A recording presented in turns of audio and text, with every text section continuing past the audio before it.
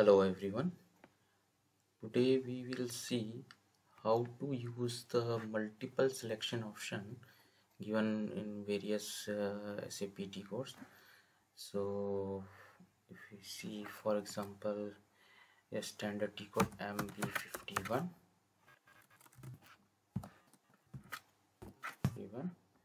Okay, see, there are first input screen for MB51 where we give certain parameter to refine our search activity to get the uh, correct report based on our input data.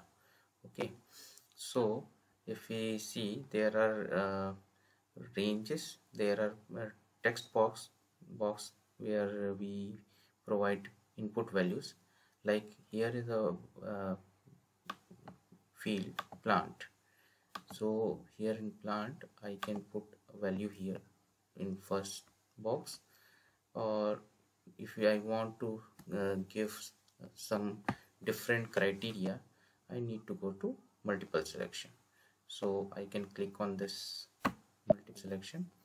So if you see, there are 4 options where we can give our input values in that different manner, different fashion. Okay, so first is the select single value. Okay, so if I want to search plant transaction belongs to a plant 1001, so I just input here 1001 and execute it, and again I'll execute it. So I get some of the transaction data which belongs to 1001 plant. Okay, now I don't want data belongs to 1001. Okay, means I want all the transaction which doesn't belong to 1001. So I just go to exclude single values and put here 1001 and execute it. So now this report will run and exclude all the transaction belongs to 1001 plant.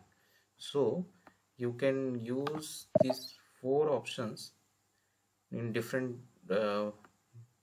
fashion to achieve your required report. Okay, so there are 4 options. Single values, you can provide a single value, you can provide range also, and you can exclude single value and you can exclude range also. So just try this and fetch your required data from a standard T code MB51. Okay, thank you.